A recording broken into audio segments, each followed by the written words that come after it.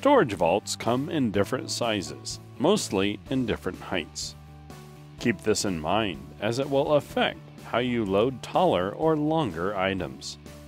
In this video, critical points are going to be covered in how to load storage vaults. It's important to remember that these rules differ from company to company.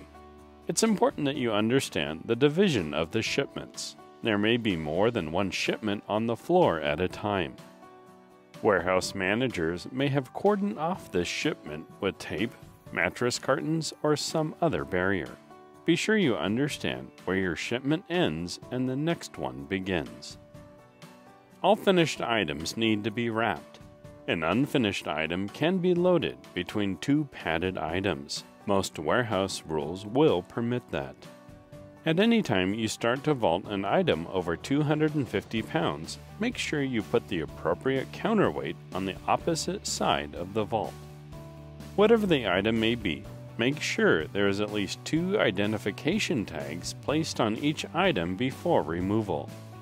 Make sure tags are in a front and back location and are secured with tape.